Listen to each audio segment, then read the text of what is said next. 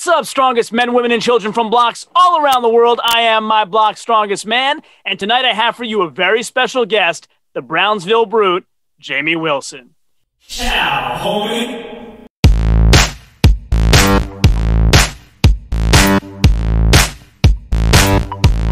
Welcome back to My Block's Strongest Man, where we bring strongman into the mainstream by discussing all of the latest strongman events in the greatest analytic detail that you'll find anywhere on YouTube. If you haven't done so yet, subscribe to this channel. Make sure to comment below whether you agree or disagree with my videos. I love the engagement, and I respond to every single comment. Now on to today's topic. Hey, Jamie, how are you this evening? Thanks for joining me.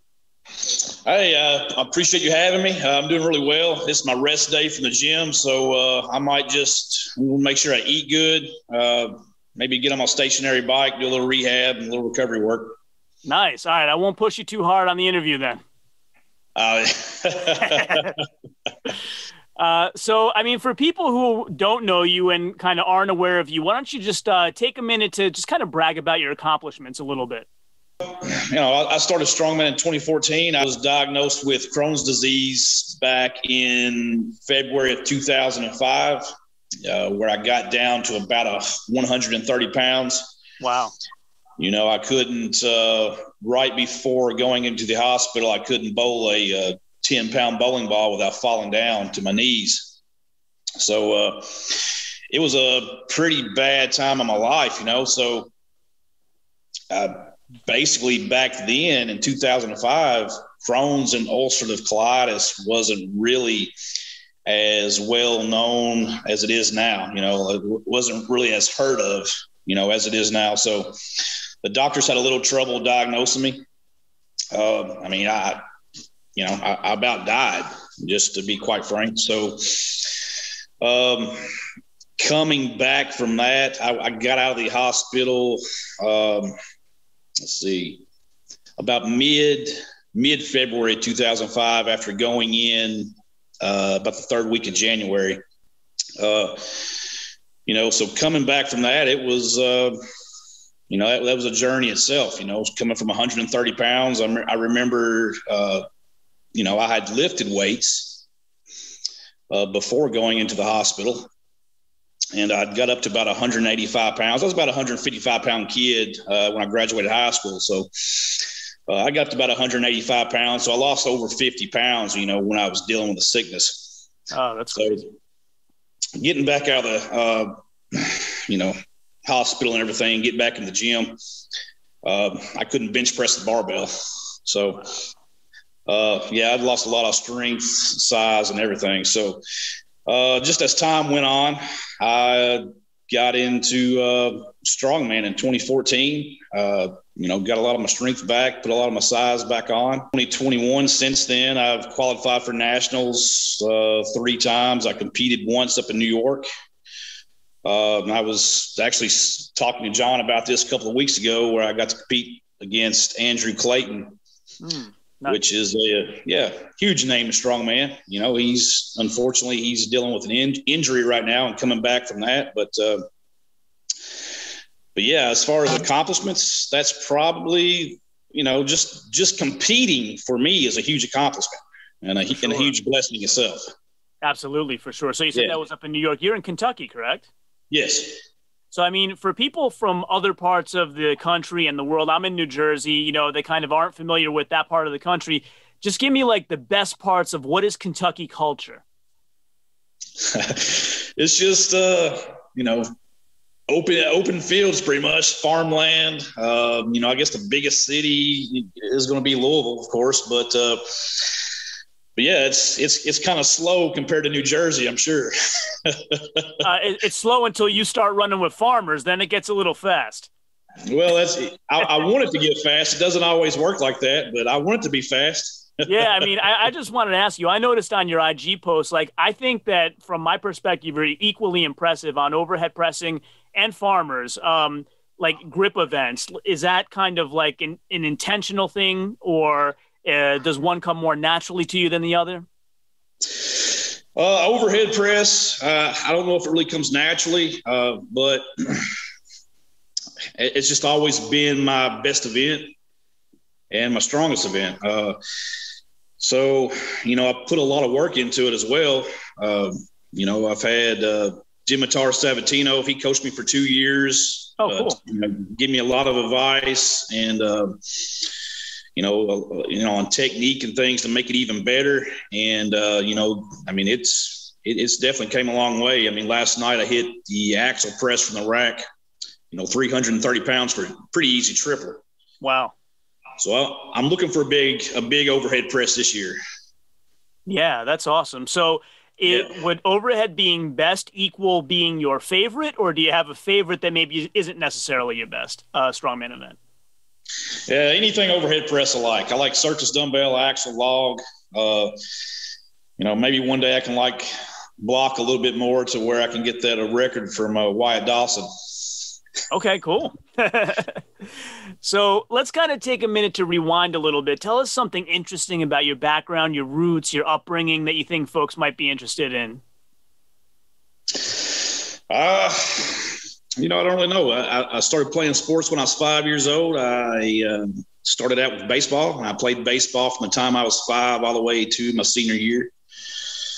I've always been competitive. I've always enjoyed sports, so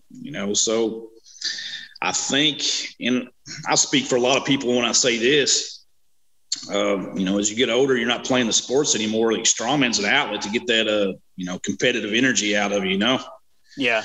To challenge yourself even more and to continue to challenge yourself. I'm 37 years old. I'll be 40 in a few years and be able to compete in masters. And I want to continue to compete at that age and, keep being competitive. Yeah. Well, you're a youngin'. I'm 45, so you're doing well. Yeah, I hope so. No, I know how it is, man. I'm kind of the same way, never at a competitive level, but I always wanted to challenge myself that way. We needed a retaining wall at the house, and we got stones all over the property, and anybody else would get a wheelbarrow or some kind of tools. I pick them up one by one and run them over because it's just fun. Some people don't get it, but I talked to Marcus Crowder, and he told me he just feels like most people don't like being uncomfortable. And that doesn't faze me. Yeah. The other thing I want to ask was about the Iron Shakk. How did that come into existence? What does it mean to you? What is it for people that don't know? The Iron Shakk, it's my home gym, so it's a little small concrete block shack out in my yard, So the way it came into existence is when I started strongman, there was no gyms around here at all that had strongman equipment. So I started collecting equipment and buying equipment from companies, individuals, and things like that. Sometimes after a show, a promoter might have some equipment for sale. I'd pick it up then. And, the commercial gym that I was going to at the time, like I said, had none of the equipment. So I started actually getting traditional equipment as well, barbells, weights, racks, and leg presses, etc.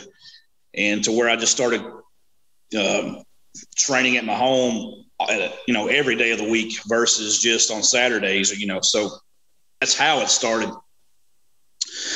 So yeah, it's like, I get me some training partners out here to train and push me a little harder than I would by myself. And, we just have a good time. Nice. So what kind of implements do you have in there? I'm curious to know. Just about every implement you can imagine. So I've got stones, logs, farmers, I have Fingal's fingers, car deadlift frame, circus dumbbell, kegs, power kegs, stone of steel. You name it, I've got it. There's a lot in there. Oh yeah, it's to the point now. I just picked up some more pieces of equipment. It's to the point now I don't know what I'm going to do with all of it.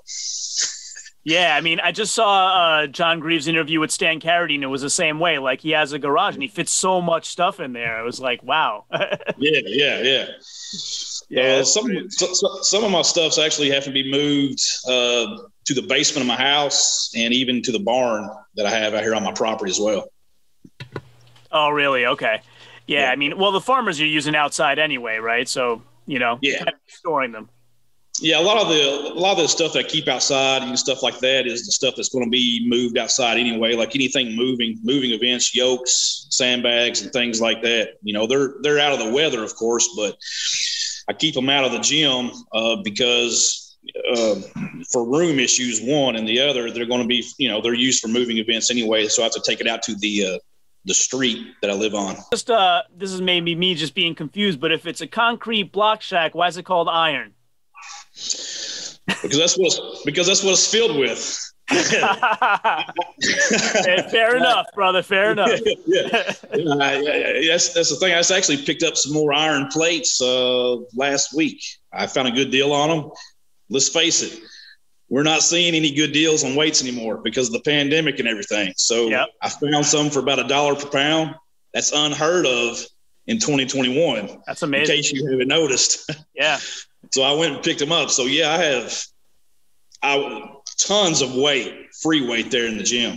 And then kind of a piggyback question off of that is just your nickname, Brownsville Brute. I bet there's an interesting story about how that came about. Somebody gave it to you or you came up with it? I just came up with it. You know, I live in Brownsville, Kentucky. Brute and strong, it goes hand in hand. So, you know, why not? Yeah. All right. Fair enough. So Another thing I was just wondering is, you know, most strong men, strong women at some point have injuries, right? What would you say is a serious injury that you've gone through and kind of how did you push through it other than the Crohn's, of course? I think just viewers would be inspired by seeing somebody still be successful after an injury and learn how to push through it and persevere. You know, I'm going to be honest with you here. I haven't had any serious injuries. Good. Knock on wood. So I have had injuries, but I haven't had injuries since really competing in strongman. I've tore my right pec, got a lot of scar tissue here. There's a huge crease going right here in my right pec. That was in my 20s. Actually recovered from it fairly quick. But as far as any serious injuries as competing, I haven't had any. I try to take care of my body the best I can, chiropractor visits, massages, and things like that. I try to listen to my body the best I can. Anytime something just doesn't feel right, any kind of little tweak, whatever, I'll put the weight down. I won't push it. Yep. And I think that's very important, is just listening to your body. Now, does that mean an injury is not going to happen? Absolutely not. If you do strongman long enough, injuries is going to happen. Right. You know, and I'm sure you know that. But luckily, as of to date, I haven't had any serious injuries that's kept me out of training or anything for a period of time that required any kind of surgery or anything like that. Good. All right. Well, that's great news. Yeah. So kind of the way that I found out about you was through the Mammoth Strength Challenge V. How did you first find it? Like, how did it first cross your desk? How did it first become an attractive option for you that you wanted to compete there? Well, I've always been kind of leery about competing there just because of the floor that they compete on at the Mammoth. Yeah. You know, it's a dirt floor, and Dave Waters does a good job of trying to keep it maintained and as flat as possible and as safe as possible. But still, at the end of the day, I got to look out for me. You know, I still got to work. I work for a living. I'm a single dad, so I've got to make sure she's, provided for. So I did a friend of mine, Nick Sanders, he came by he mentioned the Mauser block world record in the 300-pound class to me. And so we had started training for it. I think I told John it was 6 weeks. It's probably more 7, 8 weeks before the actual show. So I figured, it was a static event, didn't really require a lot of moving. So I wasn't really worried about the floor, which it did kind of have a factor later on. But so, yeah, Nick Sanders had mentioned it to me, and it appealed to me. So, I thought I'd go for that, that world record. So just kind of to wrap up, tell everybody how they could get a hold of you, follow you, anything you'd like to promote. I don't know if you're sponsored or in affiliation with anything, but whatever you'd like to promote, take this opportunity. I've taken in a lot of new competitors over the years, novice competitors, people that hasn't ever competed or got a chance to mess with implements. Jeremiah Benefield helped me out when I first got in. He invited me up to his place, and I was able to touch the implements, compete for the first time. So I do that for people. I try to give back to the community. People can reach me on Instagram, at Brownsville_Brute, or Facebook Messenger. They can look up Jamie Wilson. They can probably recognize the profile picture and shoot me a message on Messenger. So yeah, if anybody's interested that hasn't got a chance to interested in competing, that hasn't got a chance to mess with any implements, wants to learn a little bit, have a little fun, better themselves, whatever, shoot me a message. I'd be more than happy to help you out the best I can. Fantastic. That's really generous. And once again, I really wanted to thank you for jumping on tonight. I know we stayed a little longer than we wanted to, but greatly appreciate it, and we'll catch up again for the next comp. Absolutely, John. I appreciate you having me. Yeah, anytime, brother. Anytime. You just let me know. All right, sir. You have a good weekend. You too. Thank you. Bye-bye. Yeah.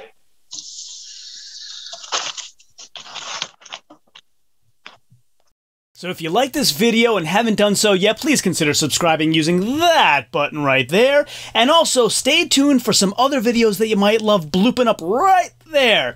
This one is the one that YouTube thinks that you will like the best, and this one is the one that I think you will like the best. As always, share this with everyone, and until next time, ciao, homie.